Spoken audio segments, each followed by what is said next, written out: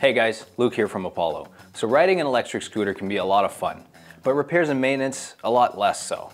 It's easy to forget, but it's one of the most important parts of owning a scooter. We know electric scooters go through a ton of wear and tear, from city streets to rough terrain and everything in between.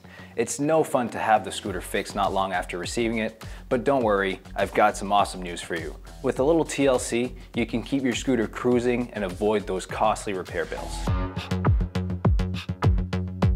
Now, as Apollo's leading scooterologist, first and foremost is keeping your scooter clean. Chances are over time, your scooter's built some dirt and debris in places you may not even think about. That's why we recommend you thoroughly clean your scooter every couple 100 kilometers. Now, I recommend you use 2 towels, one to wipe away the dirt and one to clean. And don't be afraid to even pull out an old toothbrush to hit those hard to reach places. For the cleaning solution, you can just use some all-purpose cleaner that you can find in your house. A quick cleaning should only take about 10 to 15 minutes, and it's a great habit to get into to keep your scooter looking clean and riding smooth for a long time.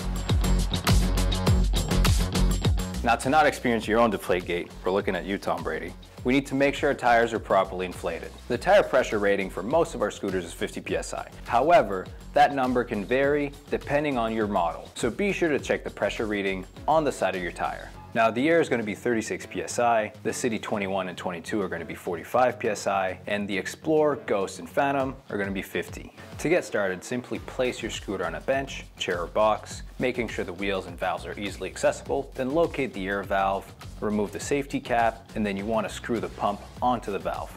Next, we'll pump the inner tuber tire up. What I like to do is pump it to about 5 psi over so that we don't end up below the mark when removing the pump. Now, if you do end up overinflating your tires or tubes, you can simply push on the release valve in the center to remove air. And just like that, we'll screw the safety cap back on and repeat the process on the other wheel. Now, if you start to feel some friction, add more lube. When riding, of course. When you first got your scooter, it was in pristine condition and was riding like a dream, but now that you've put a few hundred miles on it, it's starting to sound like it's got some old bones. No worries though, we're gonna fix that. I recommend using a lithium-based lubricant because of its resistance to water and high temperatures, as well as preventing rust and corrosion. Now, for the Apollo City, you'll primarily want to lubricate the suspension and suspension arms. On the Air, we'll want to focus on the front forks. Lastly, for the Ghost and Phantom, we'll want to lubricate the front and rear suspensions, as well as the suspension arms.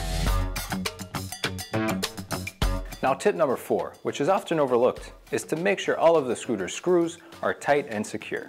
As you ride, vibrations from usage can loosen screws over time. That's why you should check your screws at least every 50 kilometers or so to ensure they're nice and tight. I also suggest using a bit of blue Loctite on key screws and nuts, but be careful, a little goes a long way, and once it's on there, the screw will be tough to remove. Now, the most critical screws to keep in mind are first and foremost the wheel nuts, the suspension screws, throttle line brake screws, and lastly, the folding mechanism to make sure every ride is safe. Now, for the Ghost and Phantom, you can even check the caliper screws to make sure they're working properly.